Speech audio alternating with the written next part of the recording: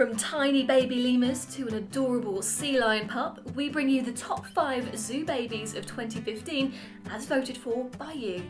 Straight in at number 5 we have our adorable Bactrian camel calves Olaf and Orla.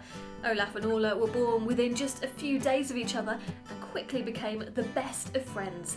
The births were great news for the zoo as Bactrian camels are highly endangered in the wild. At number 4 it's our adorable ring-tailed lemurs. We had 4 new babies to add to our troop earlier this year, with all the adult females giving birth to 1 baby each. The lemurs are now 8 months old and fully weaned. Why not come and visit them in their walk-through enclosure? Next up, meet Oscar, our California sea lion pup.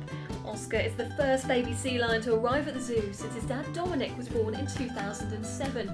Oscar will eventually grow to be 7.5 foot in length, and his streamlined body and strong flippers make him perfectly adapted to life both on land and underwater.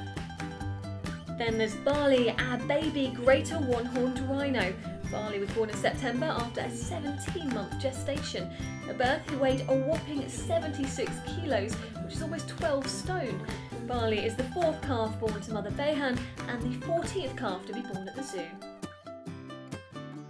And finally, at number 1 is your cutest zoo baby of the year, Zayama, the baby pygmy hippo. Zayama is the 3rd calf born to Mum Flora and is also a very important baby as it's quite rare for a male calf to be born in captivity. Although Zayama was your number 1 zoo baby of the year, we think you'll agree that they're all adorable.